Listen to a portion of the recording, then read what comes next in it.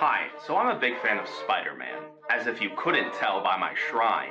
But I discovered that all of the live-action Spider-Man movies are coming back to theaters thanks to my wife sending me this reel. Sony is releasing all live-action Spider-Man movies in theaters! Now, when I watched the first Spider-Man movie, I was about 6. My dad played it for me and skipped the scary parts because, well, Willem Dafoe was in it. I watched these at home, but never got the chance to see any of the original trilogy in theaters. I remember when I did have the chance to watch Spider-Man 3 in theaters, but my parents went to see it first, said it was too scary for me, and I was 7. And honestly, good call, because I'm 24, as if you didn't know that, and Venom in that movie is probably the creepiest Spider-Man villain, if not the creepiest Marvel villain in existence. Man literally got 2 dark horror comedies made about him, which I also love. I also made a wrong opinion years ago about those Venom movies, whining that it was going to be an R-rated film, and I think the movie was better for it in the end, even though it was only PG-13, and many people actually still want a rated R Venom movie. So, it is April 14th, 2024, and it is time to go to the theater.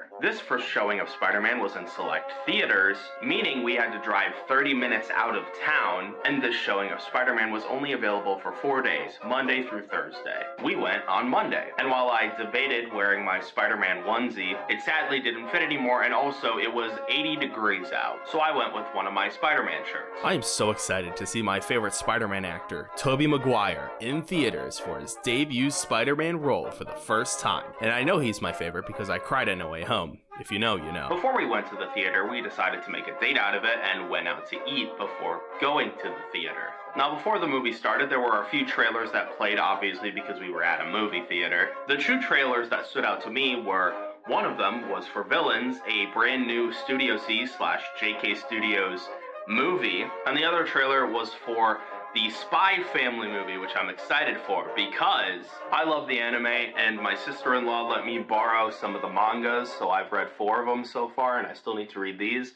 I've had these for months, and I need motivation to read it, so maybe I'll make a video about Spy Family because it is such a wholesome show and manga. The camaraderie of being part of a group of people that love Spider-Man as much as me, and hearing them laugh so loudly and audibly was so energizing to be a part of. Mary Jane wasn't as bad of a character as I remembered in the original trilogy, or at least the first movie, because that's what we're talking about, though her character was one of not knowing who she wanted to be with the entire time. I mean, she basically cheated on Harry twice with the same person because she has to constantly be with someone at all times due to her lack of independence and also daddy issues. Okay, in reality, Mary Jane was probably the weakest part of the entire film. She barely had a personality, especially when you compare her to the Mary Jane likes in future adaptations of Spider-Man. I also noticed that the CGI was a lot more noticeable on the big screen, which means the juxtaposition, my favorite word, between the character movements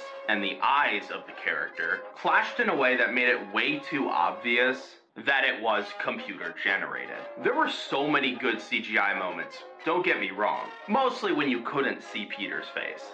Other than that though, for being 2 decades old, it was honestly a fun watch. All the actors did such a good job, set designs and costumes were on point, transitions between scenes were smooth. New York City is basically its own character in the film, teeming with life, especially when they help out the hero in the end. And everybody's motivations made sense as to why they're doing the things that they do.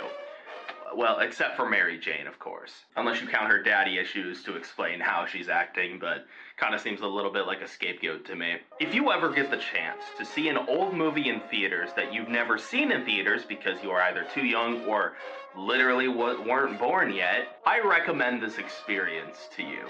If you like Spider-Man, there will be more showings of live-action Spider-Man movies coming up soon. Or, you know, Shrek 2 was also an option that I didn't realize until I was looking at the listings. So you could just go watch that instead, I guess.